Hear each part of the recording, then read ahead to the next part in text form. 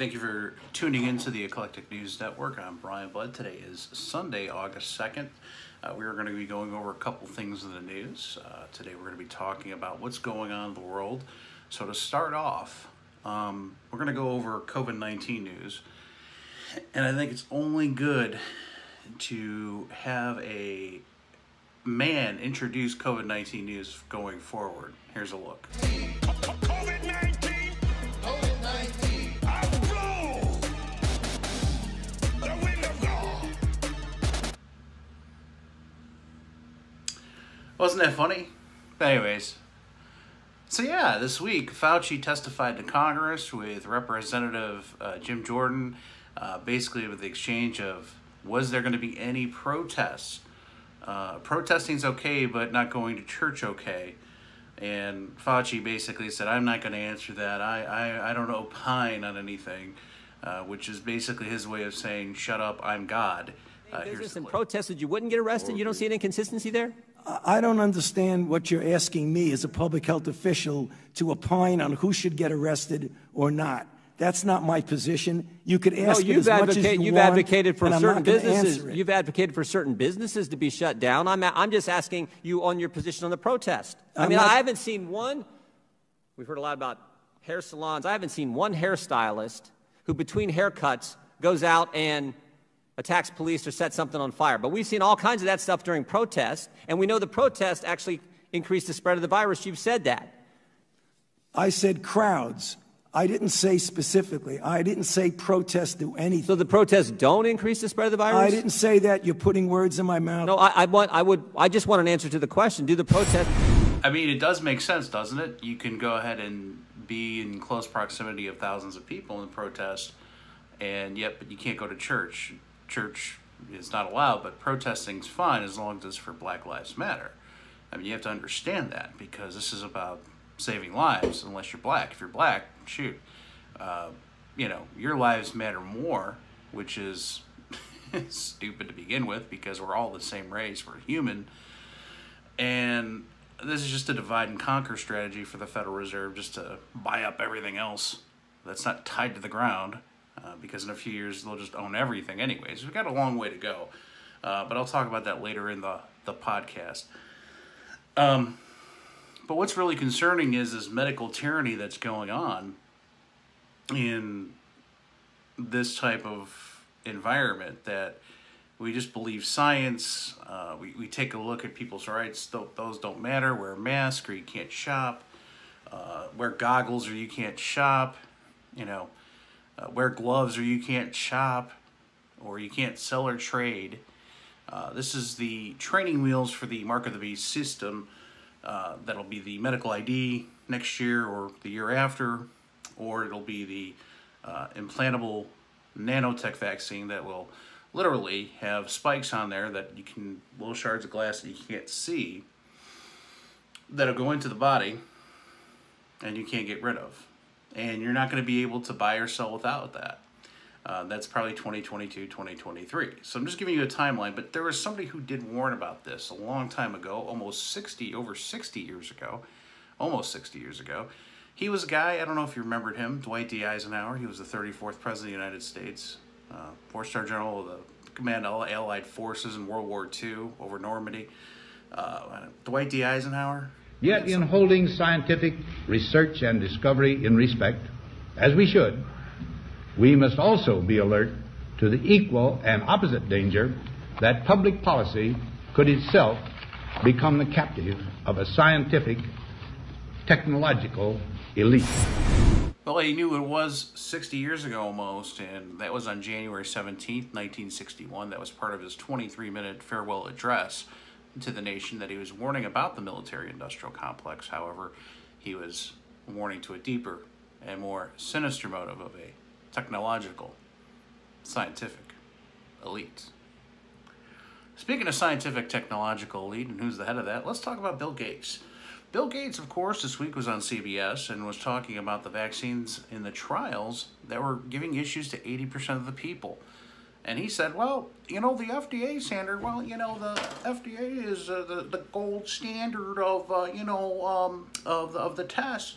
And there's going to be some side effects. Why is it always these guys that, like, are the biggest dorks that control all of us? Play the clip. The Bill and Melinda Gates Foundation has committed more than $350 million for the development of diagnostics, therapeutics, and vaccines in the fight against the coronavirus. Earlier today, I asked Bill Gates what he makes of the results coming out from those early vaccine trials. We don't know if these vaccines will work. We don't know if they'll work to avoid deaths. We don't know if they'll work to avoid transmission. That's why we're working on so many first-generation vaccines. How do we know if these vaccines are working? And you'd like it to be very safe in all the populations that you indicate it for. No side effects. And then you'd like it to avoid the individual who gets the vaccine getting sick. Where are we in terms of a rapid diagnostic test? You've talked about this a lot. It would be a test that is like an in-home pregnancy test. Where are those tests? In the next 2 to 4 months, some of those tests will get approved. Now, they won't be as accurate as the PCR, which is a molecular test. And so over the next few months, we have to up PCR capacity. We have to get results back in 24 hours. We need both.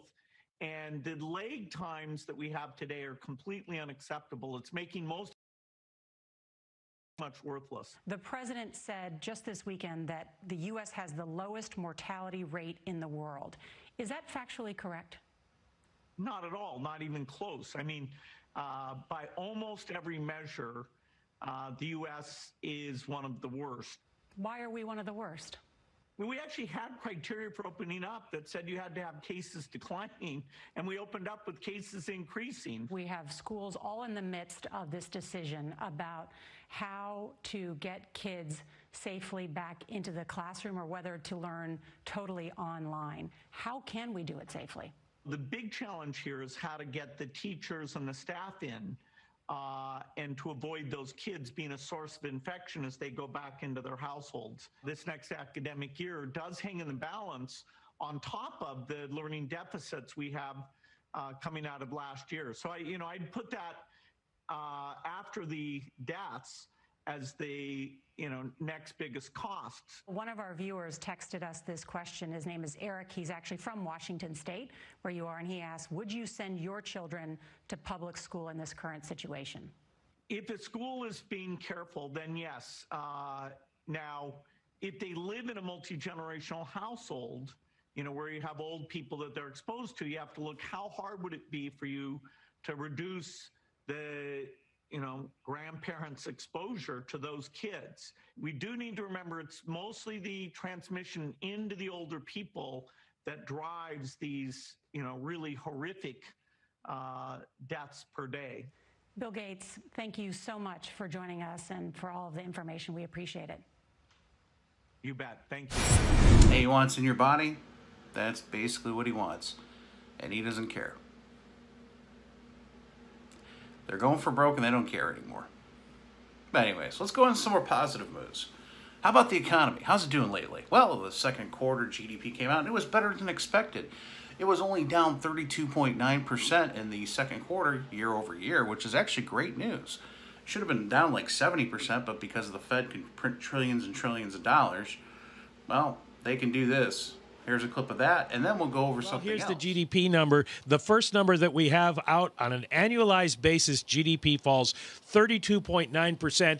Gee, that's better than we anticipated. It was forecast, the consensus was for a negative 34.5% drop. Now, I can tell you this is the worst number ever by magnitudes. The worst we ever saw in a quarter was negative 1.9%, and that was in 2008 and in 1949. So a really, really terrible number on GDP. We're waiting for the rest of the GDP breakdown to drop because it all comes across live. But we can tell you that personal consumption, consumer spending down 34.6% on the month. The GDP price index down 1.8%. Core PCE down 1.1%. These are quarterly numbers, so the Fed doesn't pay as much attention to them. We'll get the income and spending numbers for June in tomorrow morning, and that will tell us much more about where inflation is. And Let's go back to 1996 when then Fed Chairman Alan Greenspan talked to Jim Lehrer NewsHour about the Federal Reserve's responsibility with the president. What is the proper relationship, what should be the proper relationship between a chairman of the Fed and a president of the United States?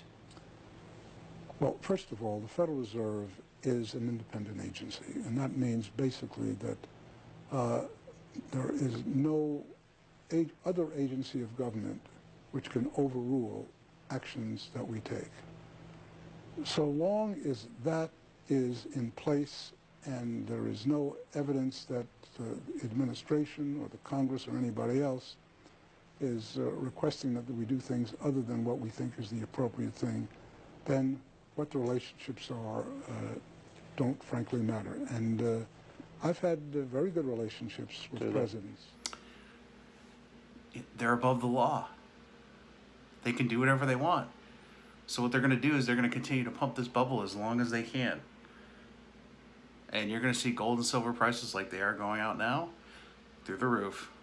Silver almost $25 an ounce. I think in July it was what, $17 an ounce in the beginning of the month? That's quite an increase, 35% over a month. Silver's gone up to almost $2,000. It's $1,977 an ounce this week. That means that the dollar is trailing and it's going down.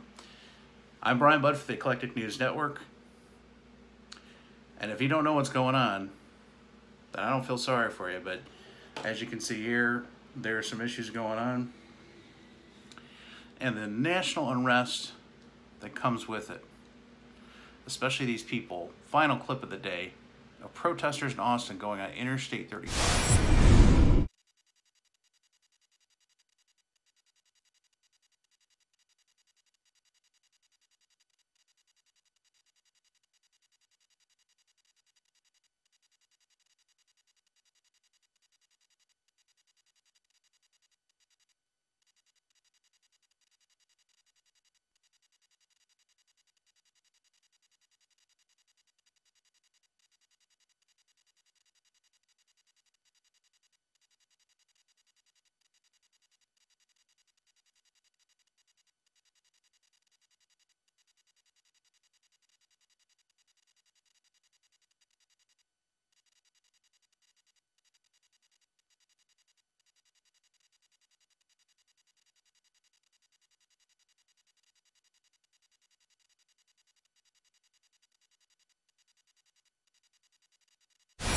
What is going on with this country? I don't know.